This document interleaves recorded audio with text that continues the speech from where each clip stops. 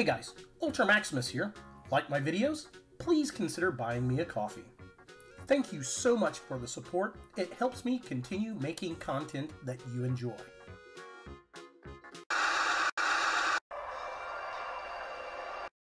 Oh, hey, what is that there, sir? That's a real piece of shit.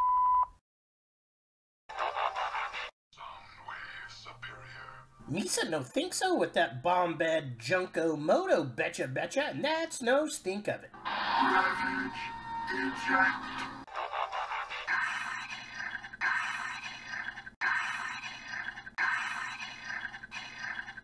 You suck.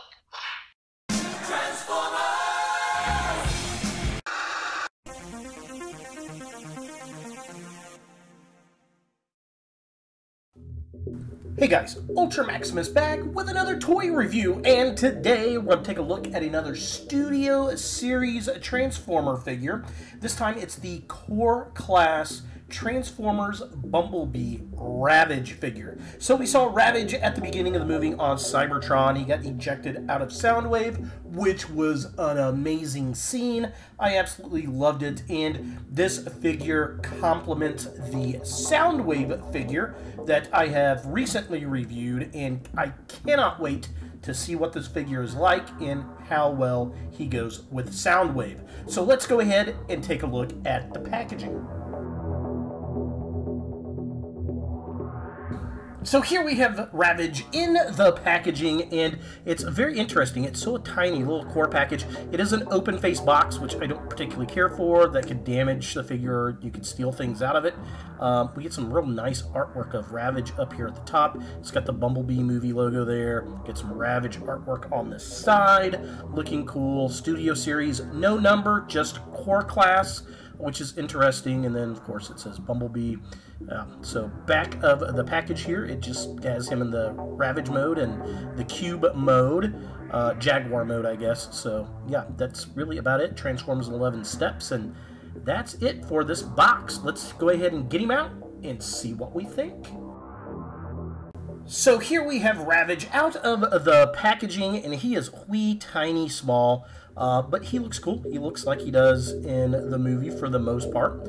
I do like his accessories. Here's kind of a close-up. He's got a little Decepticon logo there. He's got this little nice spinal column going on back there, looking cool. He's got the missiles on the side. He's got a lot of articulation for how tiny it is. I love these little tiny missiles. Very neat, very cool. He's got this little sensor thingy or missile launcher up here, I guess, which is kind of cool. And then he also comes with this missile piece for Soundwave, which is awesome. So this will plug into Soundwave's gun to give it the G1 look. Now, to store it on the Cat or Jaguar here, you can take it and plug it into the bottom, which is where the missile rack thingy on the back will go in the Cube mode. But yeah, there he is with the little missile underneath. That doesn't look good at all. I put this directly onto Soundwave when I got this out of the box, and that's where it is going to stay. Will not stay on old Ravage here. Now, we'll go ahead and take this off really quick and take a look at the articulation on this guy. Very articulate for how tiny he is. So first off, the jaw moves up and down, so that's cool. Then the head does rotate up and down, mainly for transformation. The legs have got a hinge joint at the top, at the shoulder, and at the knee, which is nice. And then the little footsies have got little hinges, so that's cool. So they move up and down. And then we can take a look at the back of the leg. Also has a hinge joint here. And then it's got an upper knee joint. And then it's got a lower ankle joint on the back, which is nice for crouching positions. And then the little footsies, again, have little hinges. So front and back hinges. And then the tail does go up and down a little bit. So yeah, that's really about it for the articulation on this guy here. Again, kind of surprising how much it actually has for such a small figure. Now, taking a closer look at the figure itself, it's sculpted really well. Looks like he did in the movie. I like the Decepticon logos on him, very tiny. He's got the white and the red markings. Kind of odd for Ravage, but again, that's the way it looked in the movie. He's got his signature missiles on his back thighs. I definitely dig that. All the articulation is great. I love how you can get him into little crouching poses, little attack poses, which is very, very cool. And he's got that very distinct tail, which a lot of Ravage figures simply don't have. The eye paint, very cool. He's got some red on the face as well, and just all around looks good for this size of figure.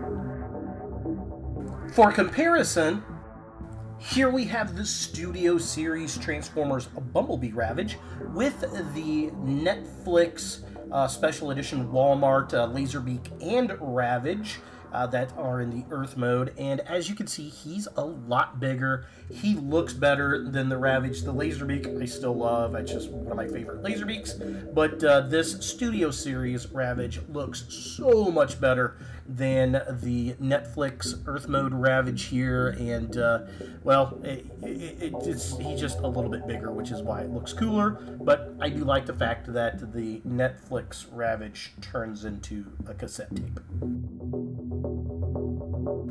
Now, to transform Ravage into his little cubey mode is more fidgety than anything, so we're going to take his missiles off like this. So just pull those off, and then his little back piece up here at the top. This is kind of hard to get off if you don't have fingernails. Be careful not to launch it across the room. And then we're going to close up his mouth like that. So, and then we're going to rotate the head downward into the chest, just like that. And then we're going to take this piece and we're going to put it on his underbelly where you would store the missile. So that's where that goes.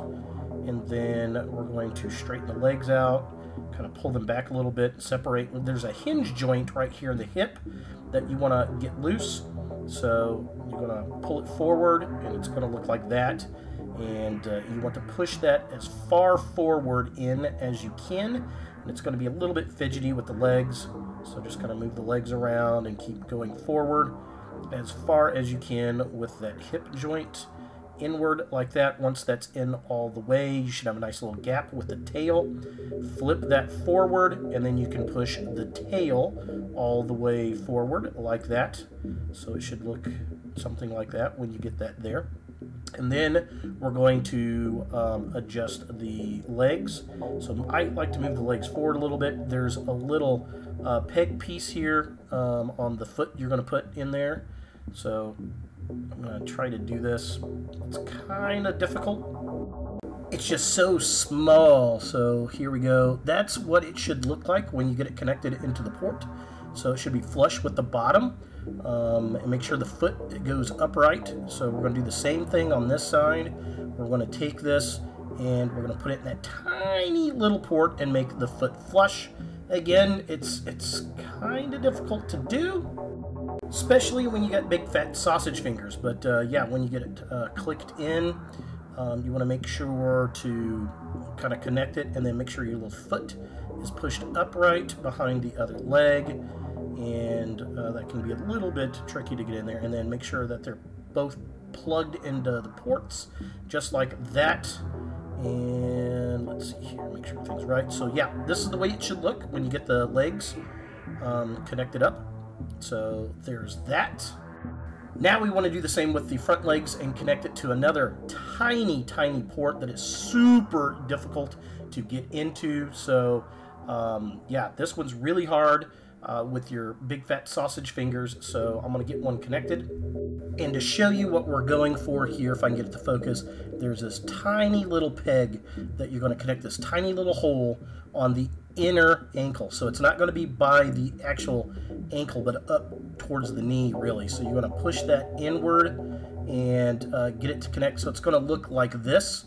And we're going to do the same thing on the opposite side. So let me spin this one around. All right, and then we're going to line it up just like the other side. So this is what it's going to look like, all boxed up. The feet need to be aligned perfectly on this tiny little thing. Otherwise, it's just not going to fit right in Soundwave. So the next thing you want to do is take these missiles, and you're going to put them on the gray part in the back. And you're just going to plug them into the ports. And I think I got the wrong one on here. Yep. So you want to, and I'm going to show you why, put them in the right side because you want to lean them forward as far as you can. So that's what it should look like. And you're going to put it in that tiny little port. So we're going to take this other one, plug it in, and you want to be able to lean it forward so that the kind of gun, the pieces, the stick out pieces are out, not inward. And yeah, the key here is to make sure that the feet are lined up all the way to make this cube. So just kind of a close-up. Yeah, there it is. That's what it should look like, all wrapped up. Do not let the feet dangle. So, of course, Soundwave has a play gimmick. With Ravage here, he goes into the chest. So Ravage in his kind of Cybertronian lock mode. Be aware of the feet on Ravage. They have to be set perfect to fit inside of this guy. The other thing is Ravage comes with this missile piece that looks very much like the G1 counterpart. So you're going to plug that into his missile launcher. I love that. It's got just a wonderful G1 homage. Very cool there. So yeah, let's talk about getting this thing inside of Soundwave's chest. It's kind of a pain in the ass, I'm not going to lie about it. So what you're going to do is open up Soundwave's chest right here, and then you're going to notice that there's some kind of weird spacing on Soundwave's chest. That'll mess with the feet. So we're going to open up the back of Soundwave's panel here so you can kind of see all the way through him. And then we're going to take him and lift the cannon piece up a little bit, and we're going to put Ravage in missile side to the left or right arm, I guess. And then you're going to slide him in again. Be careful. You got to get that in just right. If those feet are not exactly right on Ravage, they will pop off inside. So we're going to close this up. I would use the button and then push on the back to make sure he's all the way to the face. And then you can close it. But you can't close it completely. There's going to be a little bit of leeway on the back of Soundwave. Otherwise, again, you're going to pop the feet off inside of Soundwave. So be aware of that. Now, he looks pretty cool with Ravage in there. I will give it that. So you can hit the eject button. And then here we have Ravage inside of Soundwave. And to get him out, you want to lift the back panel up. And then you can push him forward. And again, be careful because those feet can pop out very easily on Ravage and you can lose them. So just be aware of that. It's really annoying, and you've got to make sure that Ravage's feet are perfectly upright in his little components here. So it's got to look like this all the way. It's got to be flush to get into Soundwave properly. If it's not, it's just going to pop out. So be aware of that. So is the Studio Series Transformers Bumblebee Ravage figure that you want in your Transformers collection? Well, if you liked the Bumblebee movie, this is something you're probably going to like. If you're a Soundwave completist, you definitely want to get this to go with your Studio Series Soundwave. They look cool together. My biggest gripe is the engineering. The feet, if they are not aligned perfectly in that cube mode, will pop off instantly inside when you try to put it into the tape deck, which is a bit of a shame. There should have been a little bit more clearance there, but that's really the biggest gripe. It looks cool. It transforms into the cube thing that we saw in the movie, and well, it's Ravage, and he goes with Soundwave. So there it is, the Studio Series Core Class Ravage from Transformers Bumblebee. Hey guys, thanks for watching. To watch more Ultra Maximus, click on the links to the right. Be sure to click all the things, subscribe, like, and hit that notification bell for new videos, and follow me on all the social medias, Facebook, Instagram, and Twitter. Links in the description below.